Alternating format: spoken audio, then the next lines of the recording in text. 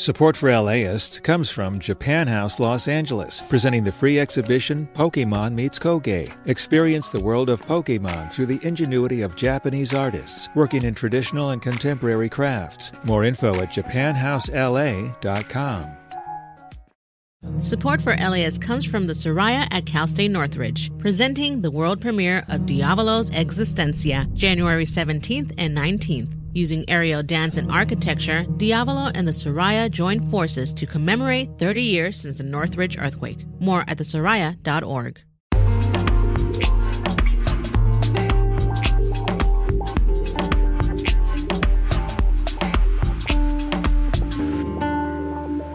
LAist Studios.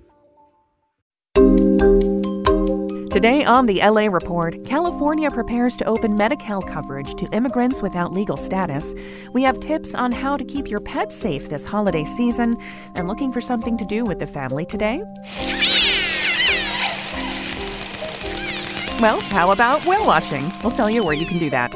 Good morning. It's Monday, December 25th. I'm Julia Paskin in for Suzanne Watley, and you're listening to the LA Report from LAist 89.3.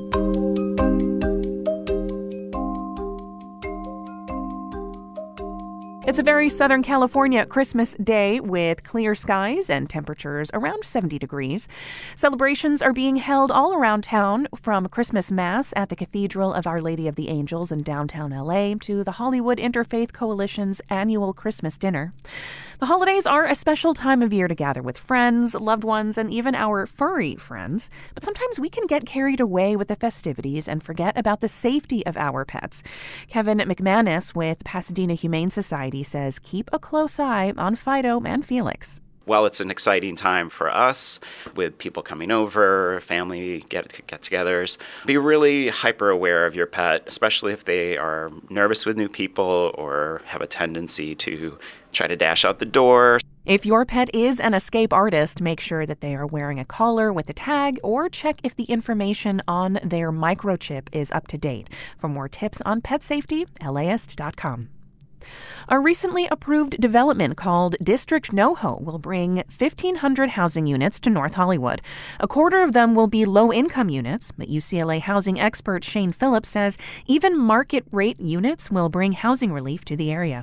The people who move into those homes will mostly already live in the Los Angeles area, and so they're going to be leaving behind some home somewhere else that is, in most cases, more affordable than the one they're moving into. The project also includes a transit hub and open public space. Construction may start next year. Go to LAist.com to learn more. California has set several ambitious goals to stop or slow climate change. Most important is the ban on new gasoline-powered cars by 2035. But big oil still has major power in Sacramento, says Ryan Sabelo, who is with our content partner, Cal Matters. We were able to find 21 bills that the oil industry opposed. Governor Newsom signed only 7 of those. And we did an analysis on the bills. And one of the things we found was about half the time, those same bills were opposed by the state's very influential Construction and Building Trades Council. Brian says lobbying from oil companies and construction groups led Governor Newsom to water down a plan for windfall tax. Instead, the governor opted to create a watchdog unit, but that could take years to set up. Starting January 1st, all immigrants without legal status may for the first time qualify for Medi-Cal, California's health care program for low-income people. Stephanie O'Neill of KFF Health News has more. The change marks the state's final step in opening up Medi-Cal to everyone who meets eligibility requirements regardless of their legal status.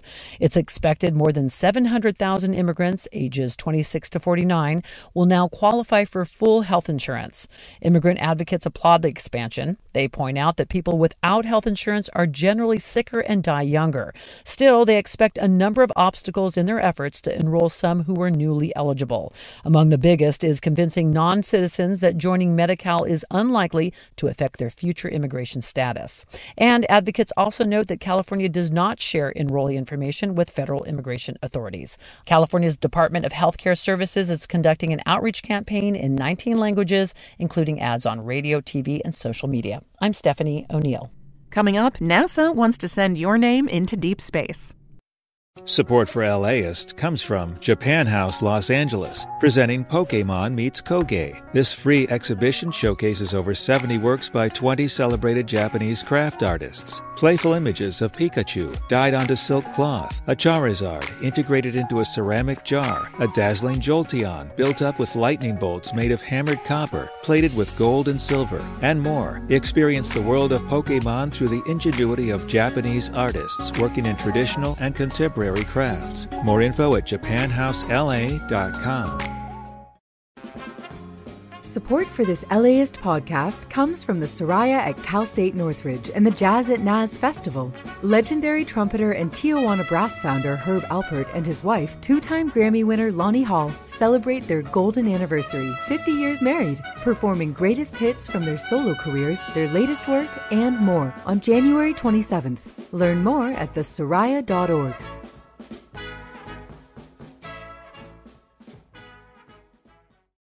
Back now to the LA report. NASA's Message in a Bottle campaign will send a spacecraft to Jupiter's icy moon of Europa. Lawrence Fauconnet is a spokesperson for the Jet Propulsion Laboratory here in Pasadena, where technicians will add the names. This campaign gives people the opportunity to have their names etched on a microchip that will be attached to NASA's Europa Clipper spacecraft, which will travel over 1.8 billion miles to Jupiter, where it will study Jupiter's icy ocean moon named Europa. The deadline to add your name to the list is December 31st. You can sign up at nasa.gov/messageinaBottle. Orcas recently made a series of rare appearances in Southern California waters. While not exactly common, they can be spotted during their active season in the spring.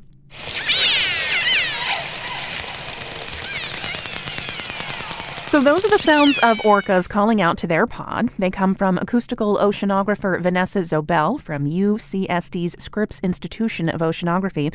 She says orcas can be talkative, except when they're following migrating gray whales, because they hunt their young. Once they start eating the gray whales, then they will celebrate acoustically. You can hear them kind of like, ee, like whistling around, which is pretty scary, but they are the top predators of the ocean. That's where orcas get their moniker of killer whales, but they're technically not classified as whales.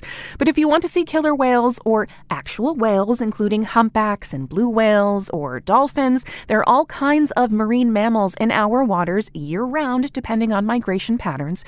We put together a mini guide on where you can hop on a boat and see some whales for yourself at LAist.com, and it seems like a lot of those spots are open on Christmas Day. The Christmas season brings with it a lot of new movies to check out. The senior film editor for The Hollywood Reporter, Rebecca Keegan, says the list is impressive. Universal's animated movie Migration, Warner's musical adaptation of The Color Purple, the DC Comics sequel Aquaman and the Lost Kingdom.